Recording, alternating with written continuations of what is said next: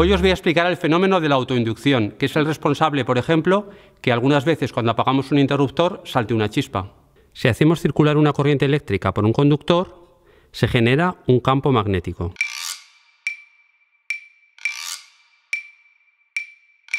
Observad, pongo aquí esta brújula, esta pila de 4,5 voltios y la voy a conectar. ¿Cómo podríamos potenciar ese campo magnético? Pues haciendo que el conductor dé vueltas, es decir, haciendo una bobina. De forma que el campo magnético que se genera al pasar la electricidad por el cable se va sumando por cada una de las vueltas. Aquí, por ejemplo, tengo un electroimán. He puesto hilo de cobre esmaltado enrollado alrededor de un tornillo de hierro. Fijaros cómo el campo magnético va a ser más potente que el que obteníamos simplemente con un conductor, sin enrollar. Para conectarlo voy a utilizar estos latiguillos de pinza de cocodrilo que vienen muy bien. Pongo el rojo en el positivo. Es lo mismo aquí la polaridad, pero bueno. Y el negro en el negativo. Ahora voy a echar estas chinchetas aquí al lado.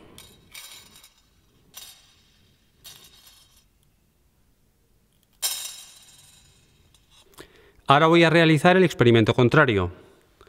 Tengo esta bobina que voy a conectar a este miliamperímetro.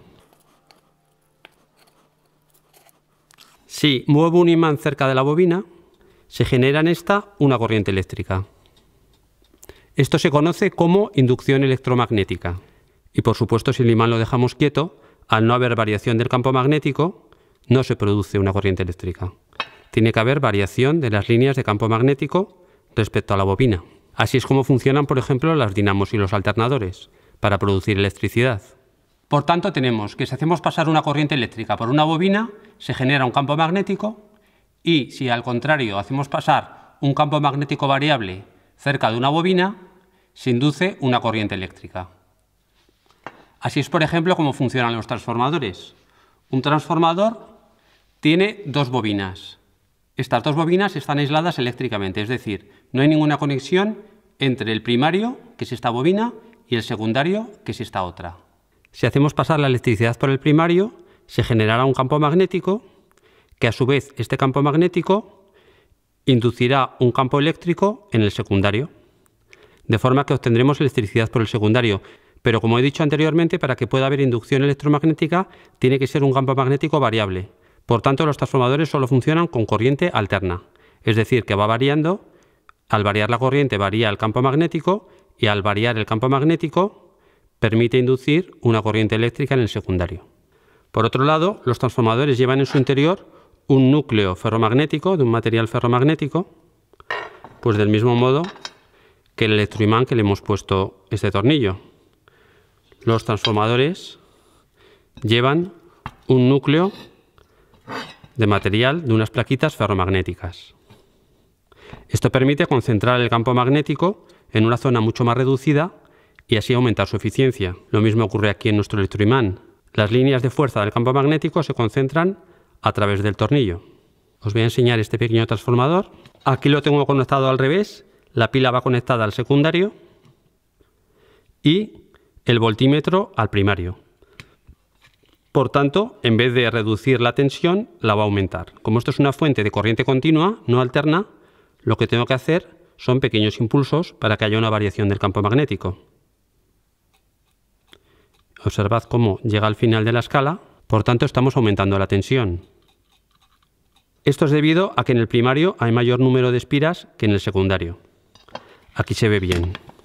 Y al haber un mayor número de espiras, el campo magnético que se genera en esta bobina induce una mayor fuerza electromotriz, es decir, una mayor tensión eléctrica, al haber un mayor número de espiras. Es decir, este campo genera una pequeña tensión eléctrica que se va sumando a la tensión eléctrica de cada una de las espiras, y al ser el número mayor, la tensión que se produce es mayor. Y ahora os voy a enseñar ya el experimento definitivo de la autoinducción. Mirad este diodo LED, necesita unos 2 voltios para funcionar, pata larga positivo, corta negativo. Puesto que la pila es de 4,5 voltios y no tengo ninguna resistencia, voy a encenderlo muy poquito tiempo para que no se dañe. Observad cómo se enciende. Pero en cambio, si conecto 3 diodos LED en serie, 2, 4, 6 voltios, esta pila que tiene 4,5 voltios no va a ser suficiente. Fijaros, la voy a conectar, positivo y negativo. Y no se encienden los LED. Pero observad lo que voy a hacer a continuación. Cojo esta bobina, el electroimán que os he enseñado antes. Voy a conectar en paralelo la bobina con los diodos LED.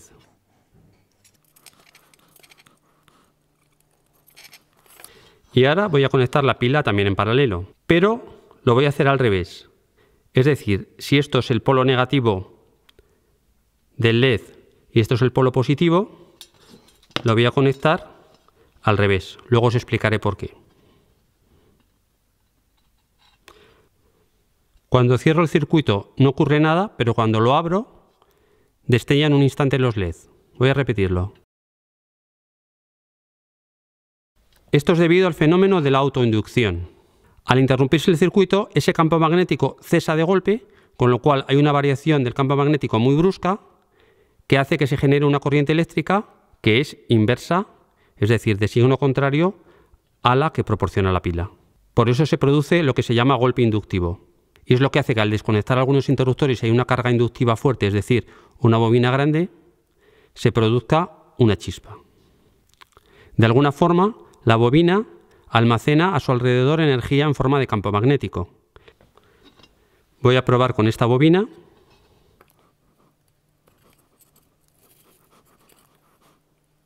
Ahora le voy a poner un núcleo de hierro o de material ferromagnético. Esto pertenecía a un transformador. Lo voy a colocar así, de forma que el campo magnético se concentra y su eficiencia es mucho mayor.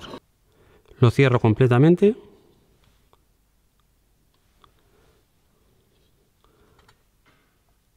Y observad cómo lucen más tiempo los LEDs.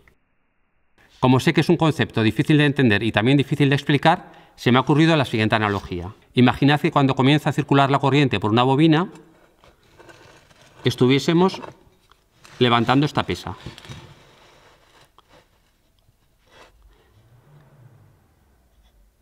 Y en el momento que deja de circular la corriente, la pesa cae, liberando la energía que habíamos acumulado. Algo similar ocurre con la bobina. Al comenzar a circular la corriente, estamos acumulando energía en forma de campo magnético y en el momento que cesa la corriente, ese campo magnético nos devuelve esa energía acumulada en forma de electricidad que circula por la bobina. Espero haber sabido explicaros un poquito el concepto de la autoinducción y como siempre nos vemos los lunes en Cienciabit.